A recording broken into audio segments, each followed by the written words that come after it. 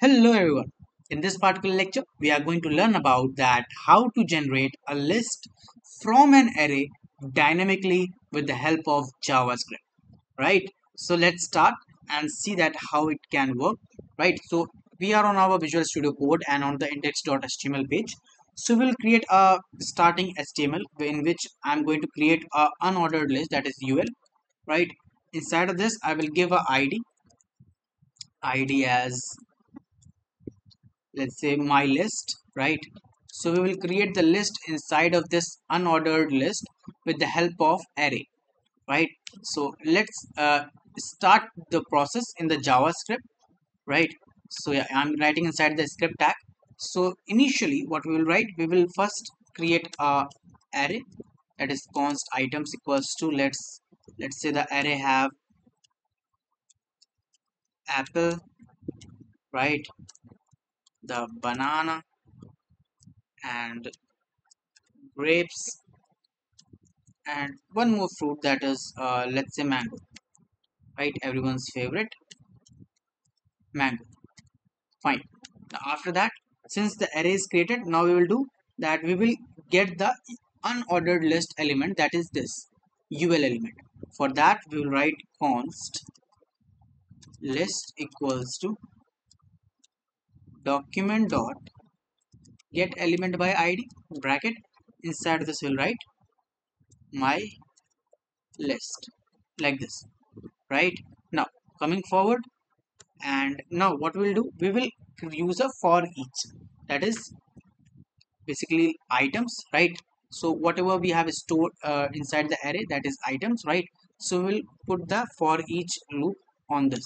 So items dot for each, and then bracket. Inside this you'll write item, which will iterate over all the item present inside the array, right? And then arrow, and here the curly bracket, right? And inside this we'll write const li equals to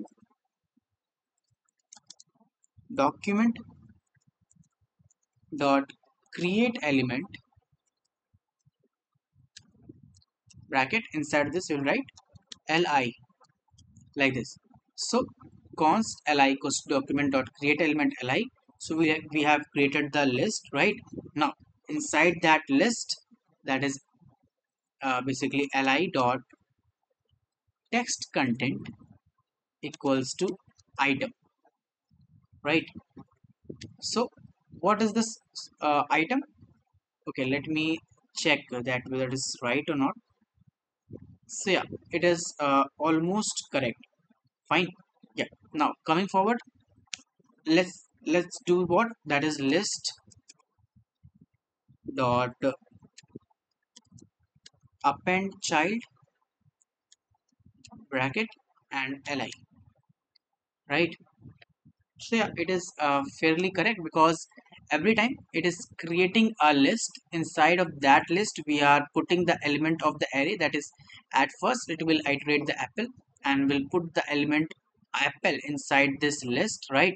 And then we have appended this particular li into the list is what, this unordered list. Got it? Yeah. So this is how the whole functionality is. Now let's see that whether it is working or not. So let's go to our website, and you can see automatically our list got created, that is apple, banana, grapes and mango, right? And if it was not present here, if the JavaScript was not present here, in that particular case, what do you think will happen? Nothing. It is completely blank, right? Yeah. And after that, after like putting the JavaScript, you can see it is now having the list element. So this is how we can create the list using the array dynamically. And this is all about today's video. Thank you so much for watching. We will meet in the next video very soon. Till then, goodbye.